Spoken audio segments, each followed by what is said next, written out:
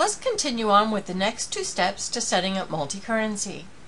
On the Setup System tab under the Administration view, we're going to click on Exchange Tables and set up Exchange Tables. An exchange table is just a way to have an unlimited number of exchange rates for each currency. So you could define the number of exchange rates you need to have so that you could use these different exchange rates for different kinds of transactions. And when you set them up, you'll set the frequency at which you'll enter in the exchange rates, and you'll set a rate variant. So you'll make sure that you put a protection factor so no one could ever key in a rate that exceeds a certain variance limit.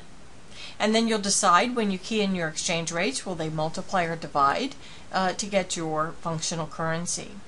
And then you can decide how you want the default rate to pull up, either by something that has been entered in with an exact date, so you need an exchange rate with the exact date of the transaction you're entering, the previous date, and it'll look for the last previous date that had an exchange rate based on the limit of the number of days you search, or the next date.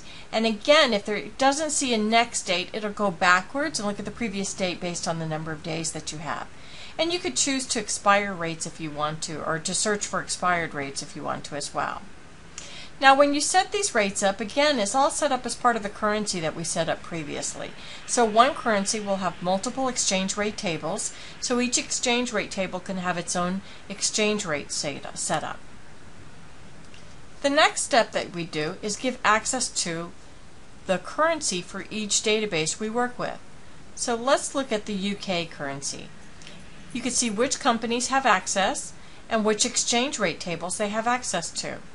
When you set this up, if you want to temporarily suspend the use of an exchange rate table or an exchange rate, you can simply click on the inactive button and it will just temporarily halt the ability to use that one. And to reactivate it, you would just open it again. And then the final step you do to get exchange rate multi-currency going, under the Financial Setup tab, we'll choose Multi-Currency. In this window, we'll select the functional currency for this company. And if you've already done some transactions prior to implementing multi-currency, it will prompt you to run check links on your transaction. You'll also want to set up a reporting currency.